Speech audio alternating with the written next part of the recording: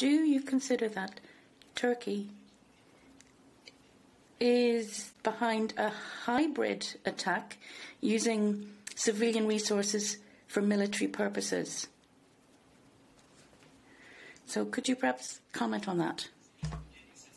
What I can say at this stage is that we are seeing things that could be described as propaganda or fake news or misinformation circulating in social media.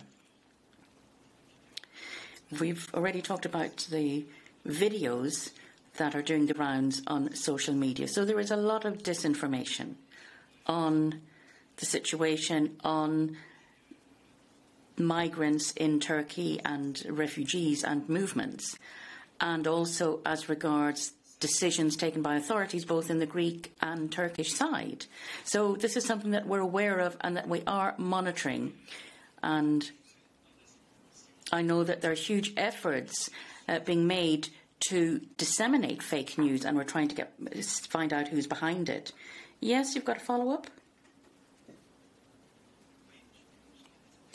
Yes, on the misinformation and a hybrid attack. There are various aspects. Another point is the various modes of transport. So there are civilian resources used to transport the migrants to the border. So that basically would be a hybrid attack, a mixed attack. So could you comment? Well, as I say, in the field of information and misinformation on social media, we are observing, we are monitoring what's happening, we're paying a lot of attention to it, we're analysing it on various aspects. But at this stage, we cannot make a judgment because the analysis of what's happening is ongoing. Thank you very much. Any other questions for Peter?